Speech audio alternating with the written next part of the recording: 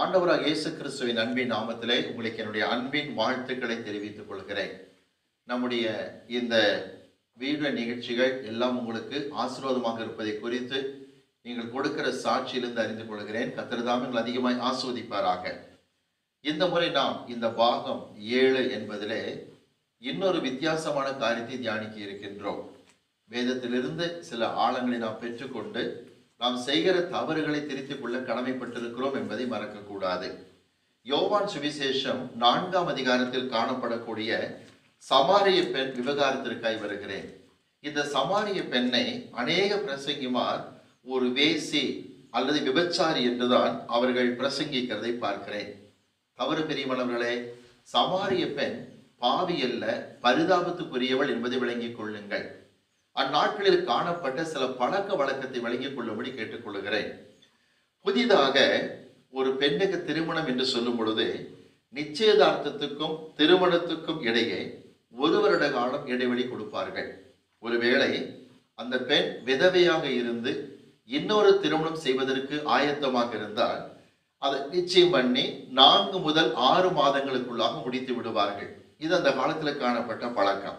இன்னொன்று அறிந்து கொள்ள வேண்டும், புருஷன் மனைவி என்கிற பதங்கள் திருமணத்துக்கு பின்புதான் நமது நாட்டு கலாச்சாரத்தின்படியாக பயன்பாட்டில் வரும். திருமணம் ஆன பிறகுதான் கணவன் மனைவி என்று சொல்லுகிற பழக்கம் நம்முடைய கலாச்சாரத்தில் உண்டு. ஆனா யூத கலாச்சாரத்திலே நிச்சயதார்த்தம் முடிந்து விட்டாலே கணவன் மனைவி என்கிற வார்த்தை வரும்.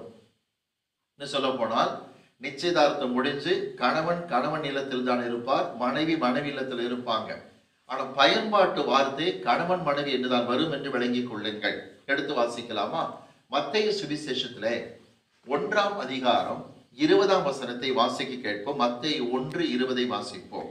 அவன் இப்படி சிந்தித்துக் கொண்டிருக்கையில் கர்த்தருடைய தூதன் சொப்பனத்தில் அவனுக்கு காணப்பட்டு, தாவீதின் குமாரனாகிய யோசேப்பே, உன் மனைவியாகிய மரியாளை சேர்த்து கொள்ள ஐயப்படாதே. மனைவியாகிய மரியாள், இந்த வார்த்தை திருமணத்திற்கு முன்பதாக பயன்படுத்தப்படுகிறது நமக்கு தெரிகிறது. அதே சமயத்துல இன்னொரு காரியத்தை சொல்லுகின்றேன். விவாகரத்து என்பது திருமணத்துக்கு பிறகு கருத்து வேறுபாடு ஏற்பட்டு விட்டால் விவாகரத்து நடக்கிறது, பொதுவாக வழக்கமாக இருக்கிறதை பார்க்கின்றோம். ஆனால் அந்நாட்களிலே யூத கலாச்சாரப்படி நிச்சயதார்த்தத்துக்கு பிறகு அந்த திருமணம் நிறுத்தி வைக்கப்படும் என்று சொன்னால் அதற்கே விவாகரத்து என்கிற வார்த்தை பயன்படுத்துகிறது உண்டு என்று விளங்கிக் கொள்ளுங்கள். வாசிக்கலாம். மத்தேயு சுவிசேஷம் 1ஆம் அதிகாரம் 19ஆம் வசனத்தை வாசிக்க கேட்போம். அவள் புருஷனாகிய யோசேப்பு நீதிமானாயிருந்து அவளை அவமானப்படுத்த மனதில்லாமல் ரகசியமாய் அவளை தள்ளிவிட யோசனையாயிருந்தான். தள்ளிவிடுதல், அதாவது விவாகரத்து செய்தல், டைவர்ஸ் என்கிற வார்த்தை திருமணத்திற்கு முன்பதாக நிச்சயத்திற்கு பின்பதாக பயன்படுத்தப்படுகிற காட்சியை பார்க்கின்றோம். இன்னும் ஒரு யூத நாகரிக குறிப்பை விளங்கிக் கொள்ளுங்கள். ஒரு மனைவி தன் கணவனை மரணத்துக்கு பறிகொடுத்து விட்டால் இன்னொருவனை கல்யாணம் செய்து கொள்ளலாம். அந்த இன்னொருவன் கணவனின் தம்பியாக கூட இருக்கலாம்.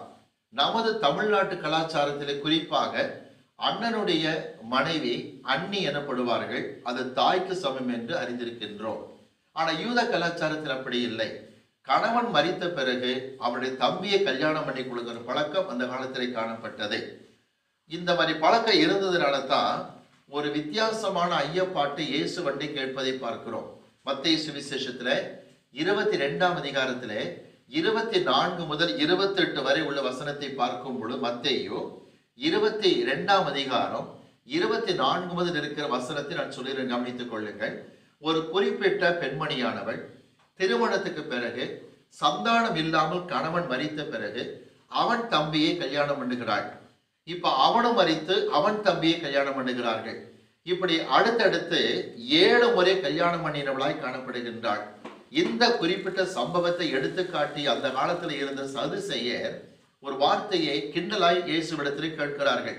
என்னவென்றால், உயிர்த்தெழுதல் நாளைக்கு வரும் பொழுது இவள் யாருக்கு மனைவியாக இருப்பாள் என்று சொல்லி கேட்கிறார்கள். இந்த பழக்கம் அந்த காலத்தில் இருந்ததுனால்தான் இப்படிப்பட்ட கேள்வியை கேட்டார் என்று சொல்லி விளங்கிக் கொள்ளுங்கள். இப்ப நம்முடைய சமாரிய பெண் கதைக்கு வருகின்றோம். யோவான் சுவிசேஷம் 4ஆம் அதிகாரத்திலே நாம் பார்க்கும் பொழுது இந்த சமாரிய பெண், கவனியுங்கள், இந்த சமாரிய பெண் இப்படி கணவனை இழந்து 5 முறை கல்யாணம் பண்ணி இருப்பது உண்மையான காரியம். இப்பொழுது 6வதாக ஒருவன் நிச்சயம் பண்ணப்பட்டிருந்தாலும் இந்த திருமணம் கைகூடி வரவில்லை, அதாவது கணவனாக உண்மை நிலைக்கு வரவில்லை என்பது பொருள். இந்த காலகட்டத்தில் தான் இயேசு சமாரிய பெண்ணை சந்திக்கிறார். வாசிக்க கேட்போமா? யோவான் சுவிசேஷம் 4ஆம் அதிகாரம் 18ஆம் வசனத்தை வாசிக்க கேட்போம். யோவான் 4:18. எப்படி எனில் 5 புருஷர் உனக்கிருந்தார்கள், இப்பொழுது உனக்கிருக்கிறவன் உனக்கு புருஷன் அல்ல, இதை உள்ளபடி சொன்னாய் என்றார். ஏற்கனவே 5 புருஷர் இருந்ததாகத்தான் கர்த்தர் சொன்னாரே தவிர கள்ள காதலர்கள் என்று சொல்லவில்லை. அதாவது ஆங்கில வேதாகமத்துல you have had 5 husbands என்றுதான் சொல்லப்படுகிறது. அதாவது லீகலி மேரிட் என்பது பொருளாகும். சட்டப்படி 5 முறை திருமணம் செய்திருக்கின்றாள். அங்க ஹஸ்பண்ட் என்றுதான் ஆங்கிலத்தில் உள்ளதை தவிர லவர்ஸ் என்கிற வார்த்தையை கர்த்தர் பயன்படுத்தவில்லை. இப்போ தெளிவாக பார்க்கலாமா? யோவான் சுவிசேஷத்துல 4ஆம் அதிகாரம் 18ஆம் வசனத்துல 5 புருஷர் உனக்கு இருந்தார்கள், இப்பொழுது இருக்கிறவன் உனக்கு இன்னும் புருஷன் ஆகவில்லை. இது எப்படி நம்ம கிரேக்க பதத்துல இருக்கு, அதாவது நாட் yet yours, இப்போது வரைக்கும் உனக்கு கணவனா இன்னும் வரவில்லை, நிச்சயம் மட்டும் முடிந்திருப்பதாக அர்த்தம். கிரேக்க வாக்கியம் சொல்லுகிறேன், அவோக் எய்மி ஜூவ் என்று கொடுத்திருக்கிறார்கள். அவோக் எய்மி ஜூவ் என்கிற வார்த்தைக்கு சரியான தமிழ் அர்த்தம் இதுவரை அவன் உனக்கு புருஷன் இன்னும் ஆகவில்லை என்பது பொருள்.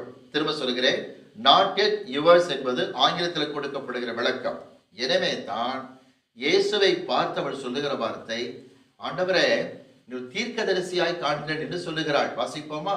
யோவான் சுவிசேஷம் 4ஆம் அதிகாரம் 19ஆம் வசனத்தை பாருங்கள். யோவான் 4:19. அப்பொழுது அந்த ஸ்திரீ அவரை நோக்கி, ஆண்டவரே நீர் தீர்க்கதரிசி என்று காண்கிறேன். நீர் தீர்க்கதரிசி என்று நான் காண்கிறேன். இப்ப அது மட்டுமல்ல, இயேசு கிறிஸ்துவால் சந்திக்கப்பட்டவள் செய்த காரியம் இன்னும் ஆச்சரியமாக இருக்கிறது. வாசிப்போம். யோவான் சுவிசேஷம் 4ஆம் அதிகாரம் 28, 29 வசனங்களை வாசிக்க கேட்போமா? யோவான் 4, 28, 29 வசனங்கள். அப்பொழுது அந்த ஸ்திரீ தன் குடத்தை வைத்துவிட்டு ஊருக்குள்ளே போய் ஜனங்களை நோக்கி, நான் செய்த எல்லாவற்றையும் ஒரு மனுஷன் எனக்கு சொன்னார், அவரை வந்து பாருங்கள், அவர் கிறிஸ்துதானோ என்றாள். கவனிங்க, நான் செய்த எல்லாவற்றையும். இந்த செய்தங்கிற வார்த்தைக்கு கிரேக்க மொழியில கொடுத்திருக்கிற பதம் பொயகோ என்பதாகும். விளங்கிக் கொள்ளுங்க. பொயகோ என்கிற வார்த்தைக்கு அர்த்தம் தெரியுமா? நான் செய்த ஒப்பந்தத்தை, அதாவது திருமண அக்ரிமெண்டை ஒருவர் தெளிவாகவே சொல்லிவிட்டார், அவர் வேசியாதானா. என்னுடைய விளங்கிக் கொள்ளுங்கள் பிரியமானவர்களே, அந்த ஸ்திரீ வேசியாக இருந்தாலோ அல்லது விபச்சாரியாக இருந்தாலோ விளங்கிக் கொள்ளுங்கள், மேசியா என்கிற வார்த்தை இவள் சொல்ல தகுதியற்றவளாக கருதப்படுவாள். ஆனா இந்த ஸ்திரீயை குறித்து ஊரே பரிதாபப்பட்டபடியினால் தான் ஆச்சரியப்பட்டு பின்னே வருகிற காட்சியை பார்க்கிறோம்.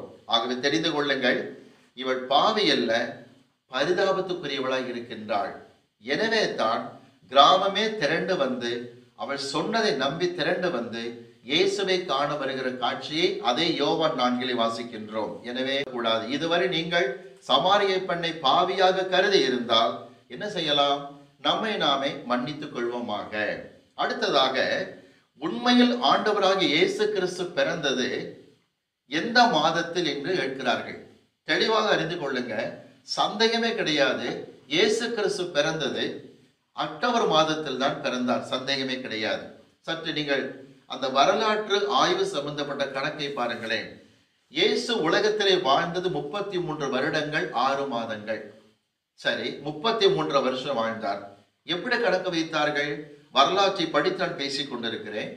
30 வயதில் இயேசு கிறிஸ்து ஞானஸ்நானம் எடுக்க யோர்தான் நதிக்கு வருகிறார். சரி, பிறகு 3 பஸ்கா பண்டிகைக்கு இயேசு கிறிஸ்து எருசலேம் வருகிறார். 33. சீஷர்கள் தானியத்தின் கதிரை கையிலே கொய்து அதை நிமிட்டி வாயிலை போட்டு சாப்பிடுகிற காட்சியானது அறுவடையின் 6 மாதங்களை காட்டுகிறது.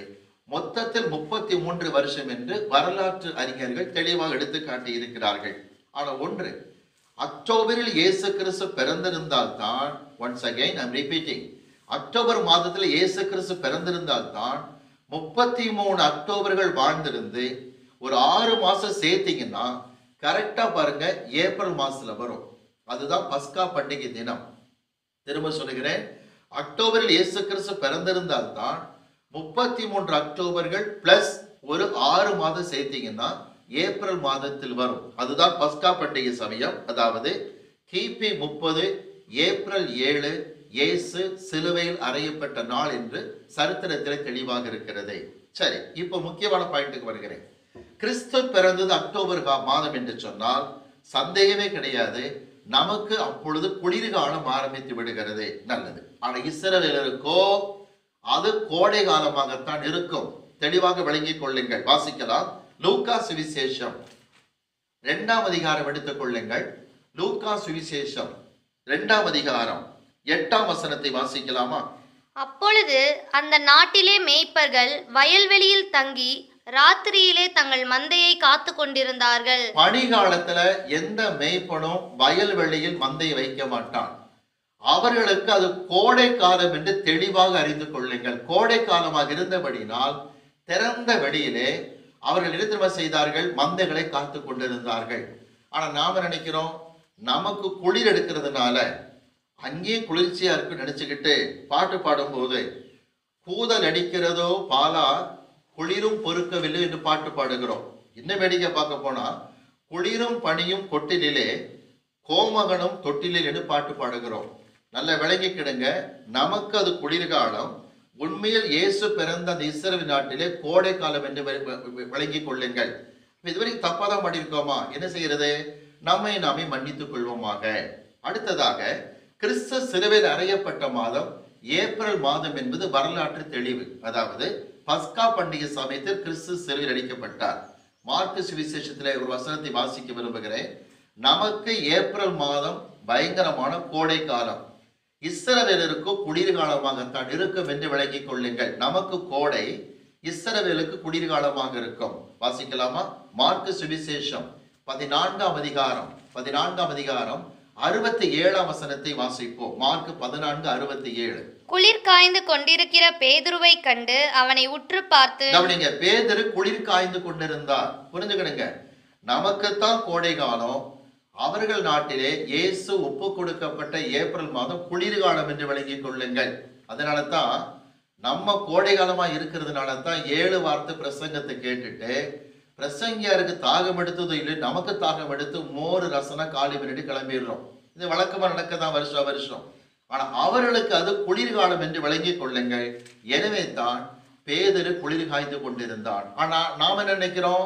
நமக்கு கோடை காலம் இருக்கிற மாதிரி அங்கேயும் கோடை காலம் நினைச்சுக்கிட்டு ஏதோ ஆண்டவர் 106 107 டிகிரி வெயில சிலுவை எடுத்துட்டு போற மாதிரி நினைச்சுக்கிட்டு என்ன பாட்டு பாடுறோம்? எங்கே சுமந்து போகிறேன் இந்த காணலில் உமது அங்கம் நோக என்று பாடுகிறோம். இந்த காணலில் உமது அங்கம் நோக. அவர்களுக்கு அது கோடை காலம் அல்ல என்று விளங்கிக் கொள்ளுங்கள். இத்தனை வருஷம் தெரியாம தான் பாடிட்டு இருக்கிறோம். என்ன செய்வது? நம்மை நாமே மன்னித்துக் கொள்வோமாக. அடுத்ததாக, அந்த காலத்து பாடல்கள் மட்டும் பிழை இல்லை, இந்த காலத்து பாடல்கள் கூட பிழை இருக்குது என்று சொல்லுகிறேன். உதாரணமாக பாருங்க, ஜீவனுள்ள தேவனை வாரும் என்கிற பாடலிலே ஒரு வரி உண்டு. 5 கண்ட மக்களுக்காக 5 காயம் ஏற்ற நேசரை என்று பாட்டு பாடுகிறோம். ஒரு முக்கியமான கேள்வி, கொஞ்சம் நீங்க திங்க் பண்ணி பார்க்கணும். 5 கண்டங்களுக்கு 5 காயம்னு சொல்லி பாட்டு பாடிட்டோம். பஞ்ச காயங்கள் என்று பழைய கால பாட்டுல கூட வருது. அதாவது 5 காயங்கள். நல்லா புரிந்துக்கிடுங்க, இயேசு கிறிஸ்து காயம் பட்டது 5 இடங்களில் தானே என்று கேட்டால் சந்தேகமே கிடையாது. 7 இடத்துல இயேசு கிறிஸ்து காயம் பட்டார். கொஞ்சம் யோசிங்களேன். 2 கைகள், 2 கால்கள், மொத்தம் 4 ஆயிற்று. தலையிலே அவர் முள்முடி சூட்டப்பட்டார் 5. விழாவிலே ஈட்டியால் குத்துண்டார் 6. முதுகிலே வாரடிப்பட்டார். சரித்திரத்தின்படி அவர் முதுகு உளப்பட்ட நிலத்தை போல் காணப்பட்டது. முதுகிலே வாரடிப்பட்டது 7வது இடம். 7 என்பது யூதர்களுக்கு பூரணத்தை காட்டுவது. நாம் ஆண்டவர் நமக்காக பூரணமாய் பாடுகளை சகித்தார்.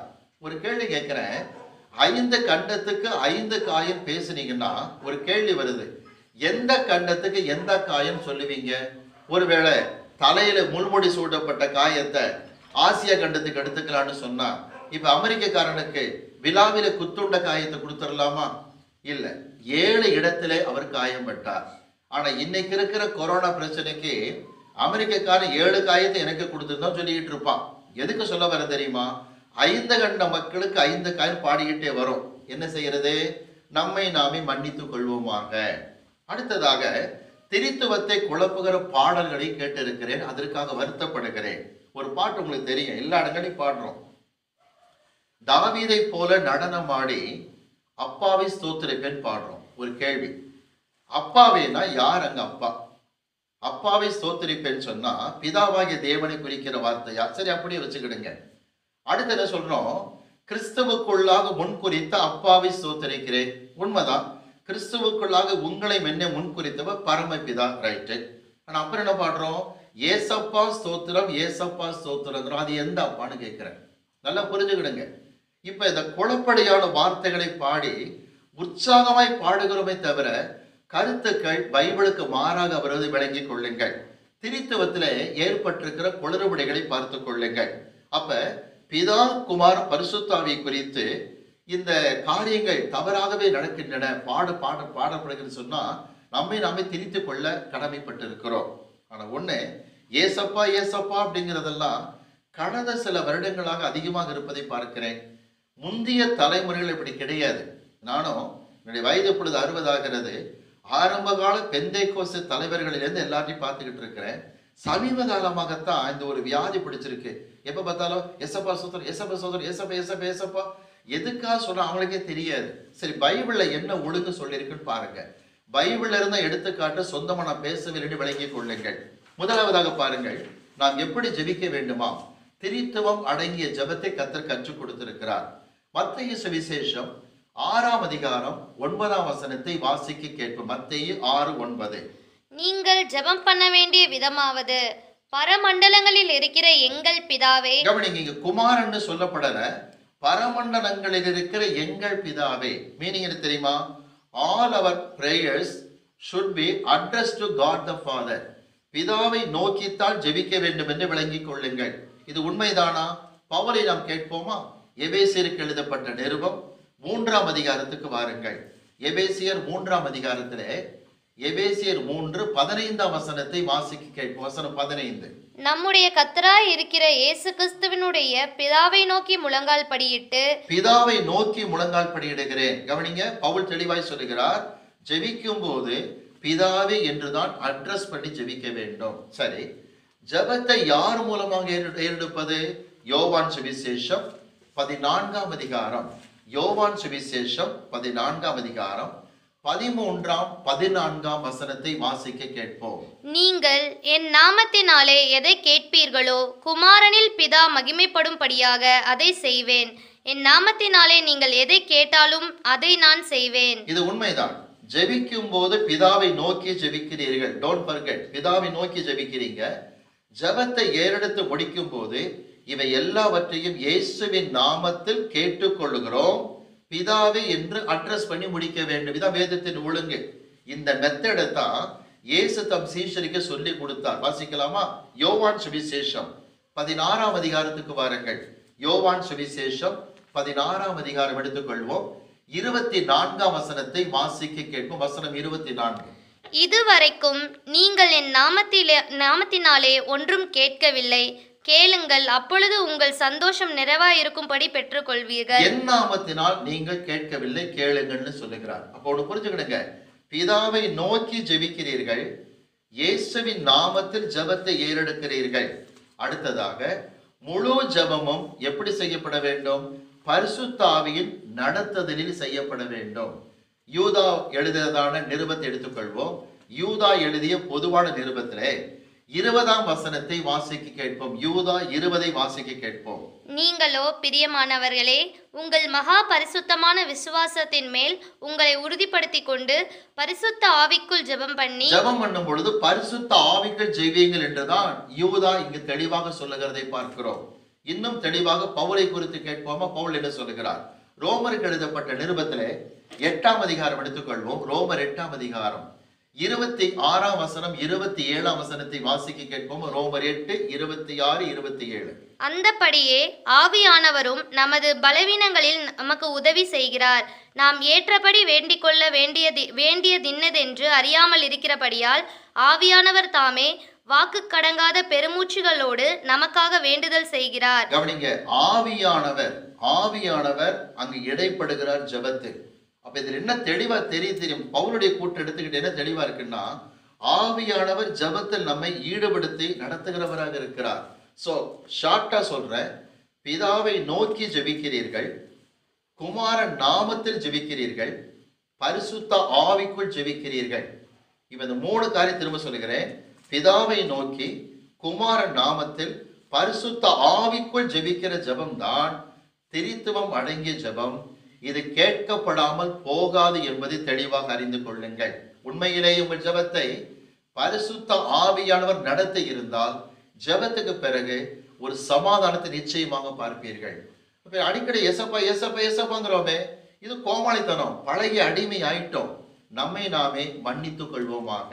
அடுத்ததாக இன்னொரு பாடலை சொல்லுகிறேன். ஏது கழுகிறாய் நீ, ஏழை மாது நான் என்ன செய்வேன்னு பாடல் இருக்கு. இந்த பாட்டில தான் ஒரு அசிங்கமான பொய்யான வரி வருகிறது. துக்கத்தோடு சொல்லுகிறேன். அது என்ன வரி தெரியுமா? தந்தைக்கு தச்சு வேலை, பாலா உன் தாயும் எளியவளே. ஒரு காரியம் பாருங்க, தந்தைக்கு தச்சு வேலைன்னு பாடுறோமே, கொஞ்சம் யோசிங்க. இயேசுவுக்கு யோசேப்பு தந்தையா அல்லது வளர்ப்பு தந்தையா யோசனை பண்ணிக்கிடுங்க. நல்லா கவனிப்போம். மரியாளுடைய கன்னித்தன்மை பாதிக்கிற மாதிரி பாட்டு பாடிக்கிட்டு இருக்கிறோம். தந்தைக்கு தச்சு வேலை என்று ஏசிய தீர்க்கதரிசன புஸ்தகத்திலே 7ஆம் அதிகாரத்திலே 14ஆம் வசனத்திலே இருக்கிற வசனத்தை நாம் அறிந்திருக்கிறோம். வாசிக்க கேட்போம். ஏசாயா 7:14. ஆதலால் ஆண்டவர் தாமே உங்களுக்கு ஒரு அடையாளத்தை கொடுப்பார். இதோ ஒரு கன்னிகை கர்ப்பவதியாவத்தான் ஏசாயா சொல்லுகிறார். யார் கர்ப்பவதியாவது? கன்னிகை. இது நடந்து இந்த தீர்க்கதரிசனம் சொல்லப்பட்டு ஏறத்தாழ 750 ஆண்டுகள் கழித்து லூக்கா சுவிசேஷத்திலே 1ஆம் அதிகாரத்திலே காபிரியல் தூதன் கொடுக்கிற சாட்சியை பாருங்க. லூக்கா 1:27 வாசிக்க கேட்போம். தாவீதின் வம்சத்தானாகிய யோசேப்பு என்கிற நாமமுள்ள புருஷனுக்கு நியமிக்கப்பட்டிருந்த ஒரு கன்னிகையின் இடத்திற்கு தேவனாலே அனுப்பப்பட்டான். கவனிங்க, காபிரியல் ஒரு கன்னிகையின் இடத்தில் அனுப்பப்பட்டதாக லூக்கா சாட்சி கொடுக்கிறார். அவர் ஒரு மருத்துவர் லூக்கா. இன்னும் பாருங்க, மரியாள் சொன்ன வார்த்தையை கவனிக்கலாமா? லூக்கா 1:34. லூக்கா 1:34. அதற்கு மரியாள் தேவதூதனை நோக்கி, இது எப்படி ஆகும்? புருஷனை அறியேனே என்றாள். புருஷனை அறியாதவர்கள் மரியாள். திரும்ப சொல்லுங்க, கவனிங்க. தந்தைக்கு தச்சு வேலைன்னு சொன்னா யோசேப்பை கிறிஸ்துவின் தந்தையாய் காட்டுகிற அசிங்கமான வரி என்று விளங்கிக் கொள்ளுங்கள். ஆனா ஒண்ணு தெரியுமா உங்களுக்கு? மரியாளும் பதட்டத்தில் இப்படித்தான் உளறி கொட்டினார்கள். ஆனா இயேசு திருத்துகிறார். அதுதான் அங்க இருக்கிற பியூட்டி. மரியாள் அவசரத்துல பேசிட்டாங்க. ஆனா இயேசு தம் தாய் சொன்ன வார்த்தை திருத்துகிறதை பார்க்கிறோம். வாசிக்கலாமா?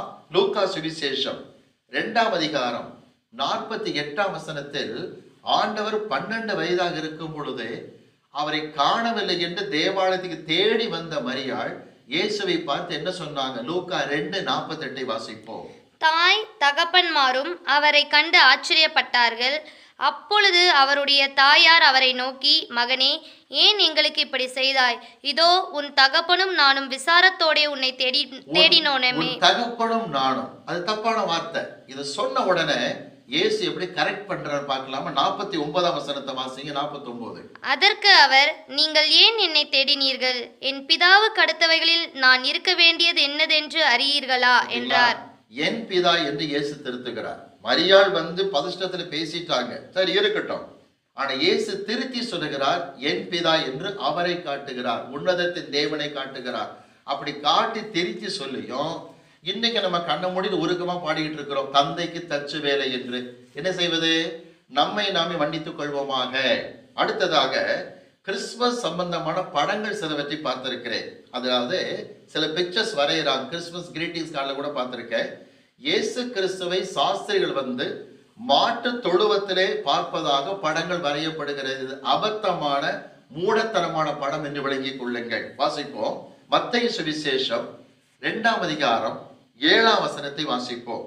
மத்தேயு 2:7 வாசியுங்கள். அப்பொழுது ஏரோது சாஸ்திரிகளை ரகசியமாய் அழைத்து நட்சத்திரம் காணப்பட்ட காலத்தை குறித்து அவர்களிடத்தில் திட்டமாய் விசாரித்து, பாருங்க, நட்சத்திரம் எப்ப பாத்தீங்கன்னு சாஸ்திரிகளை ஏரோது திட்டமா விசாரிக்கிறத கண்டுபிடிச்சிட்டாரு.